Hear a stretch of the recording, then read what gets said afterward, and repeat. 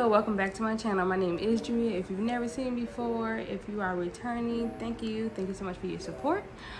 Today I'm going to be trying to do like a puzzle piece makeup tutorial. Have no idea how this is going to go. Just go with me. So let's get to it.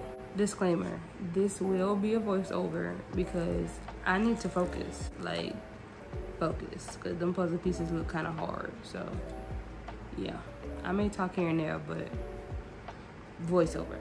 Okay, so after we prime our lid, we're gonna go into this yellow in the box of crayons palette, and we're just gonna pack that yellow in the inner corner of our lid because you want it to pop, so make sure to prime. Okay, after the yellow, we're just gonna go into this green shade and put this all over the center. Pack that into the center of your lid. Be sure not to go too far over because you want to save some space on the outer corner for another color that we're about to go into. Okay, next we're going into this blue, into the James Charles palette. I didn't use the crayon case palette for this because the blues in that one were all shimmers and I didn't want to shimmer. The rest of my look was matte, so I wanted to keep it matte. And I'm using the mirror in this palette, just in case you're wondering, because the James Charles palette doesn't have a mirror.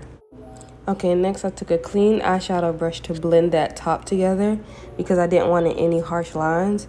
For you, you don't have to do this step, but I did because I didn't want it to look kind of harsh. But again, you don't have to. Okay, with this step, I took a flat brush with some concealer on it because we're going to draw that big puzzle piece around our eye. Please be careful during this step because right here I thought I messed up. I thought I got it on my eyebrow, but I didn't. Be very careful. Even though you're going to be shading the box in, please try not to mess up your eyebrow because you don't want to have to redo everything. Now with the same flat brush, you're going to draw the pieces that makes it look like a puzzle piece. That's why I use a flat brush, because not only did you need to draw the box, but you're also going to need to make it look like a puzzle piece and take the end of the flat brush and just, do this step. I can't really explain it. Here, I'm taking a makeup remover wipe, or you could just use a hand wipe, whatever you have. I'm using my nail in that wipe to make that open piece of the puzzle. Like, y'all know what I'm talking about, where you connect the pieces together. I'm making that with my fingernail. Now I'm priming my face, which I should have done before I did that big old puzzle piece, but you let me learn, we're gonna go from here. So you're gonna prime your face so you can just put foundation all over it to finish up your face. Now I'm taking a eyebrow pencil just to go over my lines because you can't really see them right now and you really want your lines to pop if you want to take pictures and stuff. So I'm going over my puzzle piece lines with that eyebrow pencil.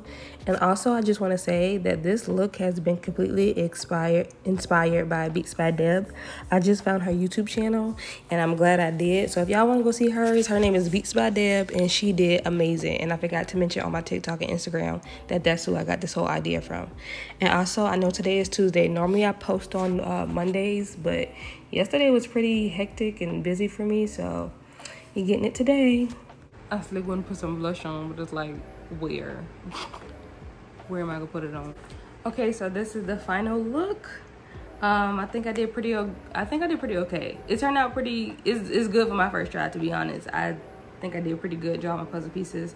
I didn't fill in all the other ones because I feel like that would have been very time consuming. So this is what you get. Okay, and I already was, went to go do my hair, so that would have just been too much. So thank you for watching this video. Remember to like, comment, share, and subscribe, and I'll see you guys next video.